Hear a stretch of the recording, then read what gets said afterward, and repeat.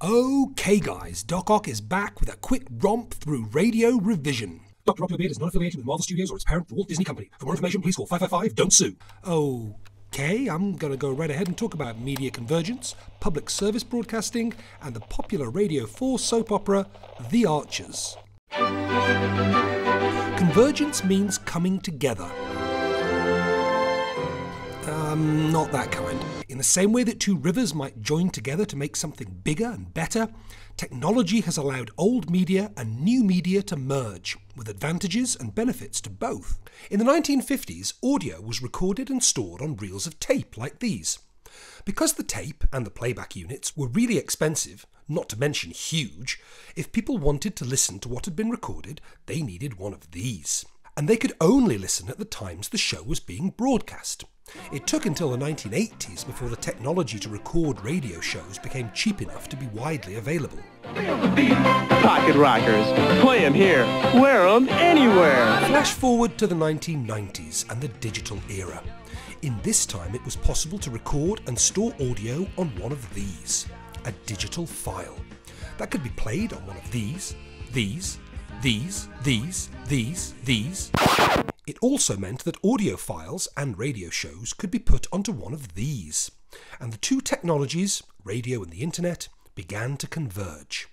As more and more files became digital, more and more old media programs, like radio shows, began to move into new media spaces, like websites. This is what convergence is, when two different types of media merge and work closely together for the benefit of both. A good example of this can be found in the radio show The Archers. In the past, The Archers used to be broadcast on radio at set times. It was repeated to give audiences the chance to catch up, but if you missed the repeats, you missed the show. But when radio, an example of old media, merged with the internet, an example of new media, it brought benefits to both. The Archers was able to offer more opportunities for audiences to catch up with episodes they might have missed, and the internet also gave the show chances to engage with its audience in different ways that were not possible on the radio, such as through online quizzes, blogs, character biographies,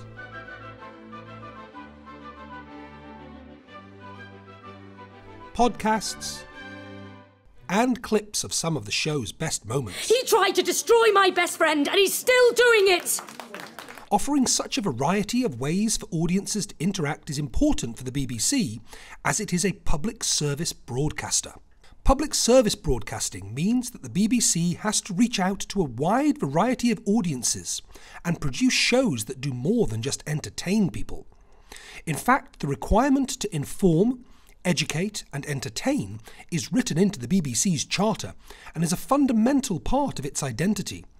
In return for its public service broadcasting, the BBC receives a chunk of the licence fee, meaning it doesn't have to show any commercial adverts at all. Causing dick splinters and discoloration. But with Schaefer's dick sealant, my dick stays a nice golden brown colour. But the Archers website does more than just allow the BBC to fulfil its public service broadcasting remit. It allows the BBC to engage with its audience in different ways. To understand some of these ways, we can use the uses and gratifications theory developed by Blumler and Katz. The theory states that audiences use media products in different ways and they get different things out of the media products that they do use. You might interact with something purely for entertainment value. I told you they'd do it. Or to find out about something. And I'm sorry for the things we simply didn't get right, and also sorry for the way that this matter has been handled. Or because it's a deep part of who you are. Girls, watch out for those weirdos. We are the weirdos, mister. Or simply because everyone else is doing it and you want to join in the conversation. But which two couples will face the dance-off tonight? The results are in. As well as being a soap opera, The Archers was originally created to educate the British farming community and inform them about new developments in farming. Here we have two different uses, entertainment and surveillance.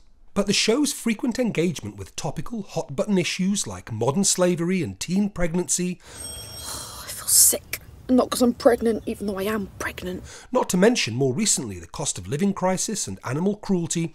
Well, Apparently, the cost of living crisis is leading to a huge rise in people abandoning their pets. Oh, yes. Also allow audiences to identify with the show and see their values being explored. This things I believe. Can we accept that? Woohoo! This is an example of social identity. And if we reach back into the 1950s, when 12 million households owned a radio and listening to the radio was the main form of media entertainment, we can imagine conversations the next day around the water cooler and washing lines about what had happened in last night's episode. No, it's not radar or a new-style television, Ariel. You fix it in your garden and turn the handle, keep on turning and see what comes. This fulfills the social relationships angle of uses and gratifications. And it doesn't stop there. The convergence of radio with the internet in the form of the Archers website allows audiences to follow the blog with behind-the-scenes information on their favourite characters, engage with other listeners through Twitter and Facebook to discuss favourite moments, prove their love for the show by taking an online quiz, or simply find more entertaining content. In short, the convergence of radio and online has enabled the show to reach larger audiences and to fulfil more of its public service broadcasting remit than would have been possible for radio alone. Not bad for something that's 72 years old, eh?